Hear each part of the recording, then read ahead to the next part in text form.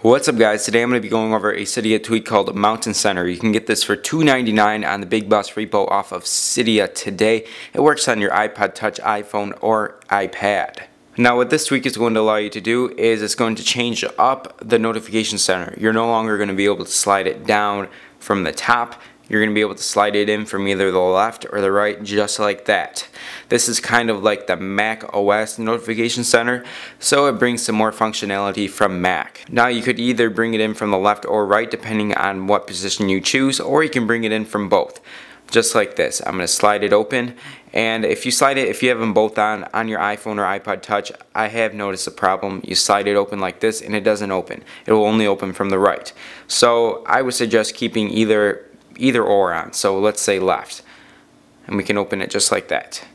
So either pick right or left. And now if we go number of fingers, if you don't want to accidentally open it while you're just browsing the web like this or playing a game, you're going to be able to choose how many fingers you want to open it. So I would say 2 is a good amount of fingers because you're not accidentally going to swipe like this ever. Now say we wanted to do all 5 fingers. This is how you would open it. You'd have to put all 5 of your fingers on here and kind of swipe it open like this. It's kind of really hard to do, so I wouldn't suggest that. Now the very last setting down here is keyboard disables. This is going to make sure that you don't accidentally open up your notification center while you're using your keyboard. Now when it's off, it's not going to disable the keyboard notification center. So let me go show you how this works. I'll go into my notes here, and let's say I'm typing something like this, and we open our notification center. When it's disabled, you're not going to be able to open it up when the keyboard is out. So let's go ahead and turn that setting on. Do that.